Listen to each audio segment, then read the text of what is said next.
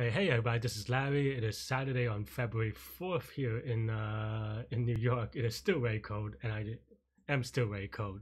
But yeah, I am going to do a bonus question. I'm just going to do a medium today, just for a little bit practice, a little bit warming up for the contest later. So let's do one that I haven't done before. And today is just going to be a premium question, trying to 68 minimum number of key presses.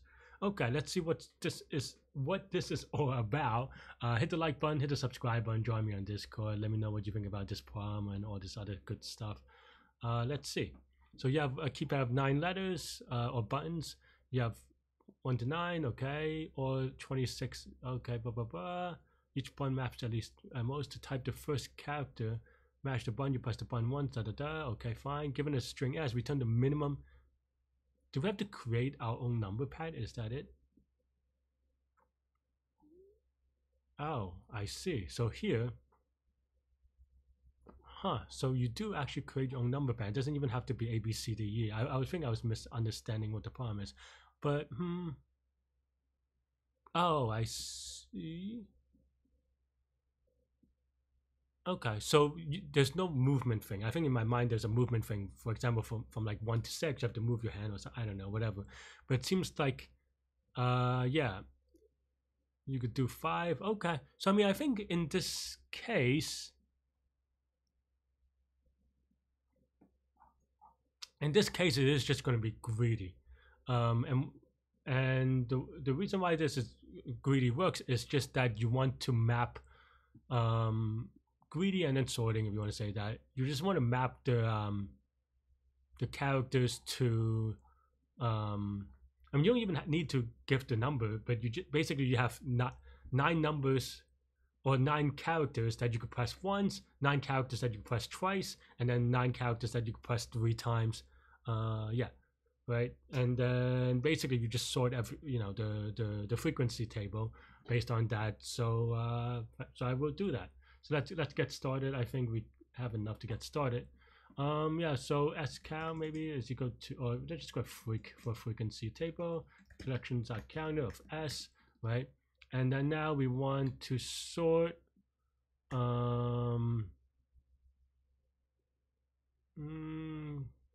frequency.keys with lambda of x, where x is the key, then we just frequency of x, and we want to no, let's just do it this way, but then we want to reverse this equal to true. I think reverse is true. I don't remember if it's reversed or reversed, but yeah, and then this will gives us the character thing. So alpha, maybe I want to call it that. Let's print alpha real quick, just in case I have typos, because I've been very sloppy lately. Okay, yeah.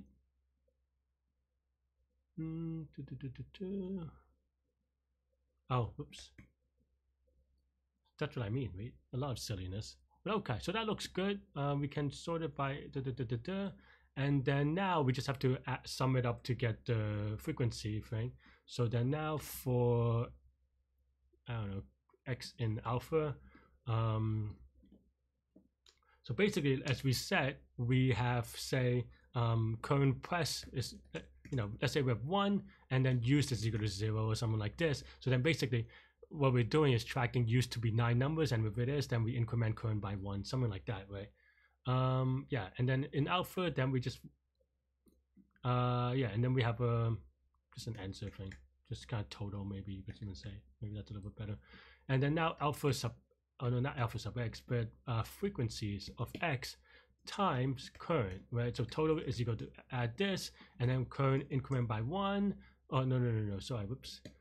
Used increment by 1, and then if used is greater than or equal to 9, though it can only really be equal to 9, but we subtract it by 9, and then we do current increment by 1, and then we return total in the end.